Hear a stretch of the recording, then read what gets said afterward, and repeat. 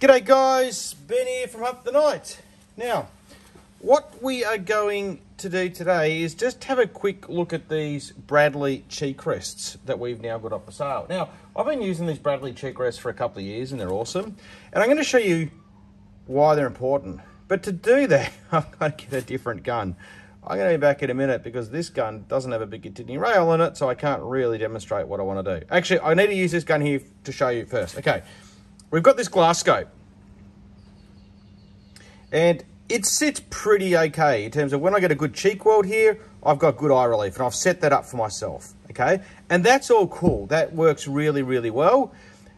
The difference is going to be when I put on a thermal scope that's got an extended rail and a riser to it. So I'm going to go and swap these rifles over, and then I'm going to give you an idea and show you what I'm talking about.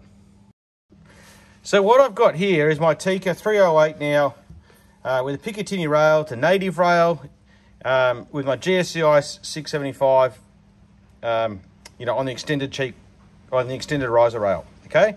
And as you can see, there's now a fair distance between where I'm going to put my cheek and my eye relief, and I don't really like that. You know, you don't have the parallax issues that you do on when you're shooting thermal in terms of a cheek weld, but I really like to be comfortable, and I like to get my head in a good position. It gives me a better hold.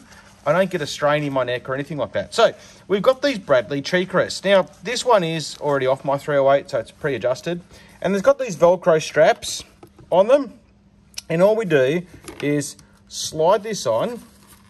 The first time you do it, you're just going to place it on, but because I've already got the Velcro straps in place for the butt end of the stock, yeah, I thought I did. Yeah, I'm going to pull that out. You place it on. I'm going to go with that, okay? Into position. And you secure the Velcro strap. So this one goes under, this one goes under, this one goes tight. And they sit really well. And now you can see, I'm going to zoom out a little bit here. My cheek is going to be in a much better position in terms of the scope, okay? If you've got a thermal scope and it sits really high, these are fantastic. You can switch them between different rifles and stocks. You can adjust the height, you know, both front and back for each one to get it right for you. I've adjusted them for different scopes for my different rifles, and they're absolutely fantastic. So we've got a heap of these in stock.